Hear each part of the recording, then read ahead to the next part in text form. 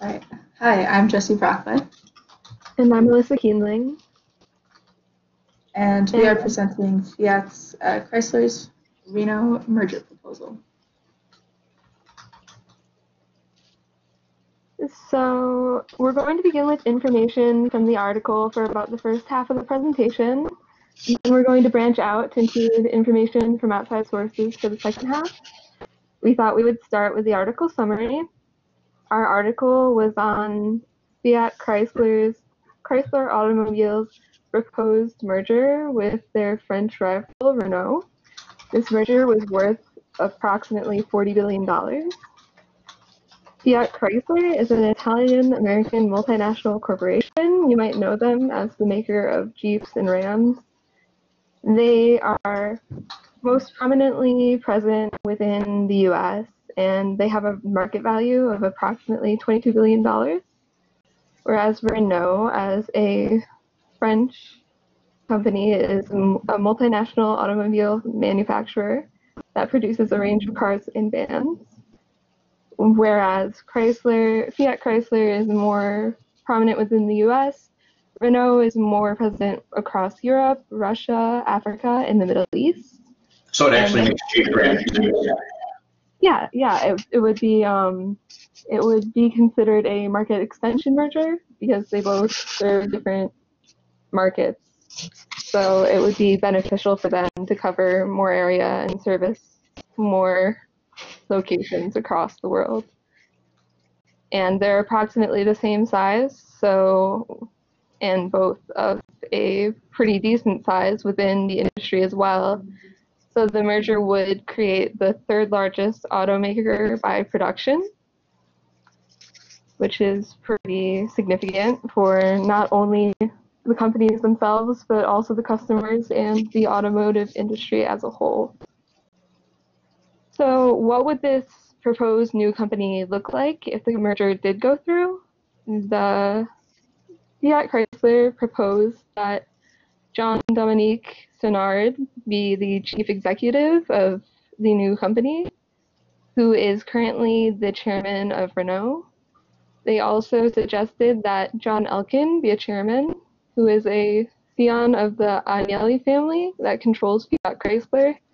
The Agnelli family controls 44% of its voting rights and owns 29% of the company.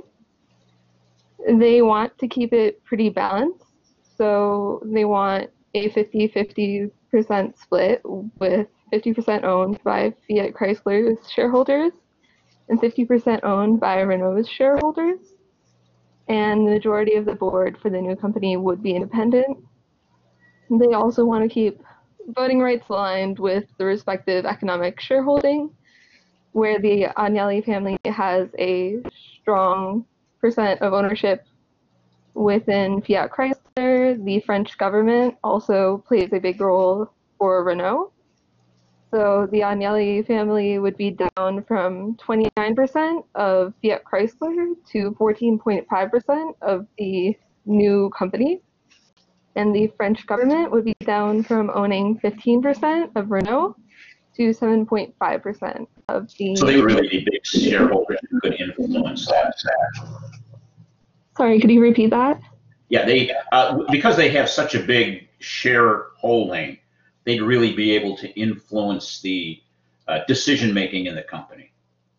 Yes, definitely. I mean, they obviously had significant shareholding within the individual companies, and I think the hope is that some of that will go down with the new company, so there is a chance for more big players to come into play and for there to be more of a say with other individuals within the new company. But yes, they would still have a prominent say within the new company.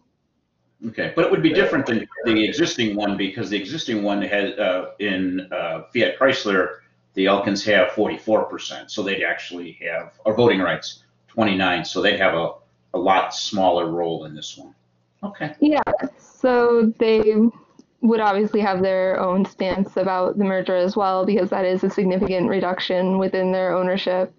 But they have to keep in mind the benefits of the merger for the company as a whole as well, if it did go through.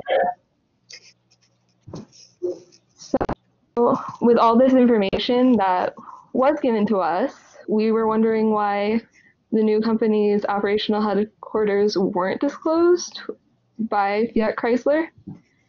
And we could only really make our own assumptions based on why this information would not be disclosed. It could be as simple as, the discussion with Renault being so new that they haven't just established that yet, but we also considered that they may be considering a location near a competitor's headquarters, which would increase direct competition for market demand in that area, if so. I never thought of that. Yeah, so we thought that it could be, advantageous if said competitor was less aware of this until the merger was more substantial and they were ready to actually compete. Interesting. And we also, that's a different take. That's good. Okay, thank you. And we also considered that because a company's headquarters is where its executive management and key managerial and support staff are located, that if there is not an agreement with the key staff that Fiat Chrysler is originally suggesting, then this location may have to be changed. It may not be set in stone, depending on what kind of changes may have to be made with the key staff.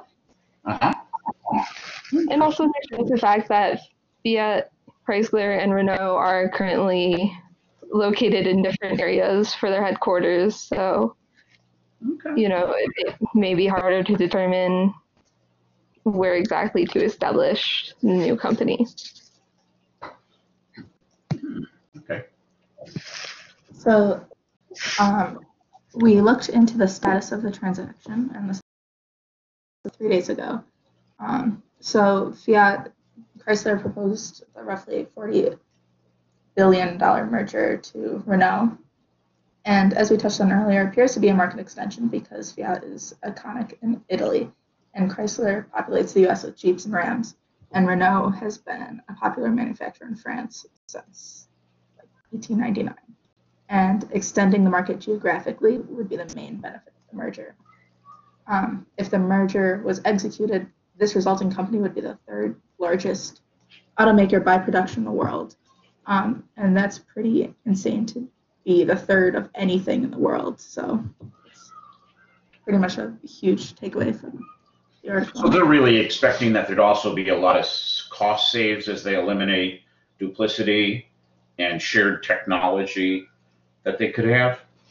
Oh yeah, they'd be able to use the technology that they were previously competing against and optimizing it for like one company. Okay. And then for the rise in Fiat and Renault shares, Renault shares rose 12% early on in the European trading in late May, and this could be due to high expectations and anticipated success. And it's important to note that the French government is the largest shareholder for Renault. Fiat shares rose 8% early on in late May. And then Fiat already had a successful merger with Chrysler, so there's higher confidence in this merger. And in both companies, high executives were going to remain in their positions or end up in similar positions, and shareholders would prefer little change in leadership and would just give overall confidence and thus rise to shares. So will the merger help cope with fast globalizing markets and rapidly changing technology? In short, yes. They branch out and reach a wider audience geographically and in general, actually. And they'd establish loyal customers that will purchase when new technology is being launched. The world is becoming more and more interconnected. So having a company merge that's mostly focused in the US with somewhere in France or Italy is just such a huge area. And it's important to note that this is economies of scope, and it's got economies of scale relating that back to financial statement analysis because of that outreach and quantity.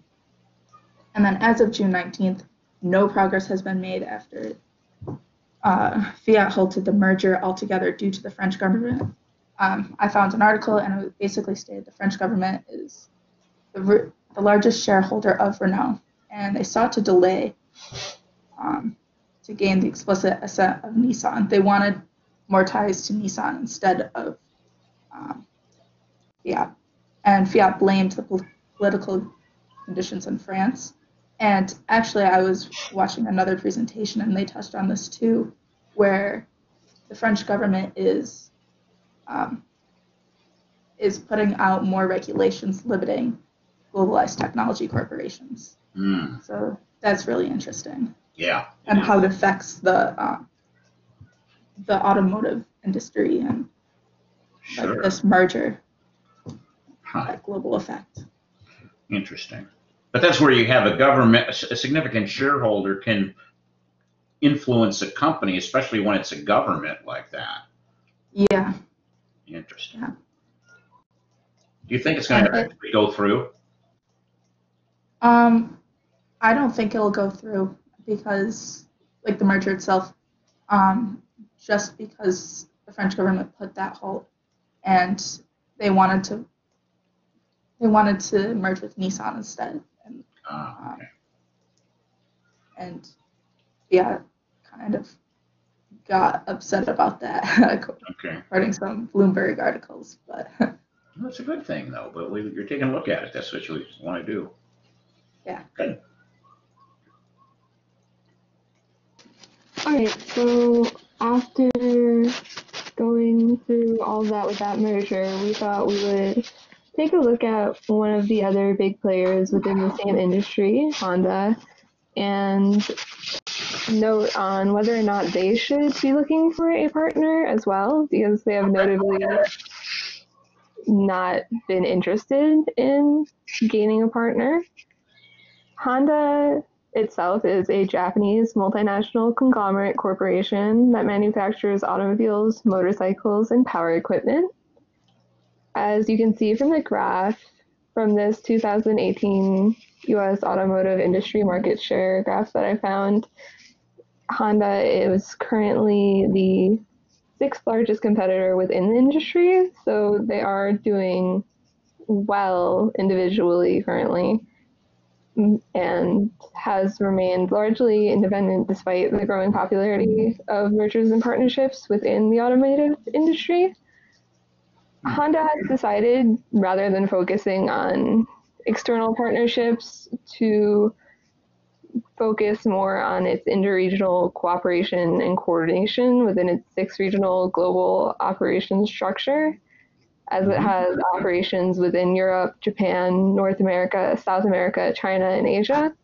So it's hoping to keep up with its competitors by improving its internal functions and the functionality between its own sections rather than branching out. However, that's interesting. That makes the supply, they've incorporated others into the supply chain, and when they're doing things, they're sharing technology. That's really, I didn't know that. That's good. Yeah. With all new things, it sounds like a lot of it is around the electric cars. What they're working on the supercharger network. Yeah. They have been more strongly opposed to partnerships so far than their other leading competitors within the industry.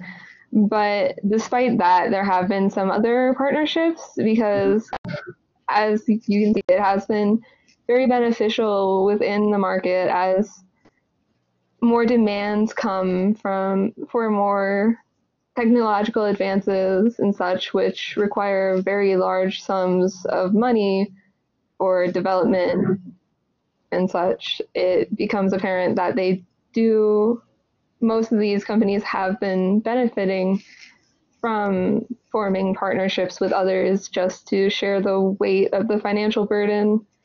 And so Honda has jumped on board with some of that with SenseTime Group for the artificial intelligence of, I believe it was for the self-driving cars, and SoftBank Corporation hoping to improve the use of 5G mobile networks within their cars and they also have formed many partnerships with General Motors throughout the past years. There has been speculation that if Honda was looking for a partner, that General Motors would be their main consideration for that. But I have also found articles that have stated that that merger wouldn't be likely to ever happen because they have very different corporate structures and it wouldn't be a good culture match between. Yeah, I was going to ask you that question: is how do you think Honda's reluctance to do too much is a cultural thing? I believe it may be. They're a very large corporation in among themselves, and it does seem that they have a very specific focus on what they want to expand and how they want to operate. So I do believe that it may be difficult for them to find a corporation within the industry that had a culture that was complementary to theirs. Okay. So the culture in trying to put two organizations, we didn't never touch on that, but really the two cultures of the organization would drive the real success, wouldn't it? Yes, definitely. I mean, they can be as successful individually as possible. They could be the two leading companies within the industry, but if the cultures don't match, then merging the two wouldn't be successful because they'd have conflicts internally that would stunt any growth and future prosperity within the new company. Okay.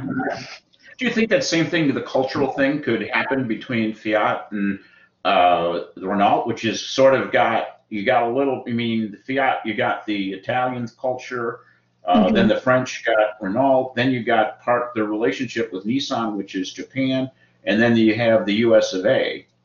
How do you think that, would that be a benefit because of things, or do you think just the way we culturally approach things could be different? I think it could definitely go either way if they weren't able. There are some cultural differences there, and if they weren't able to overcome them, it could be very detrimental to the merger and the new company.